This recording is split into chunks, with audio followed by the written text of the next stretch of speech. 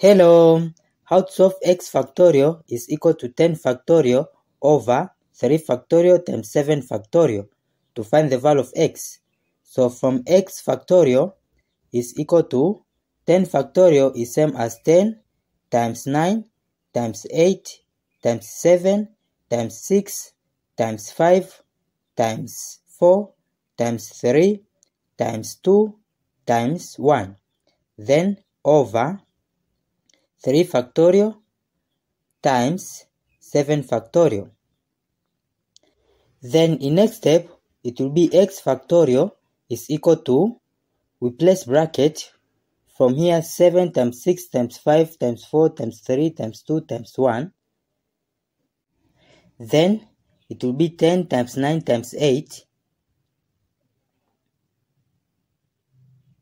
Then times, here inside the bracket is same as 7 factorial over 3 factorial is same as 3 times 2 times 1 times 7 factorial. Then to simplify, this 7 factorial will cancel with this 7 factorial. Also 3 divided by 3 is 1, 9 divided by 3 is 3. And this 2 divided by 2 is 1, 10 divided by 2 is 5. Then it will be x factorial is equal to 5 times 8 is 40.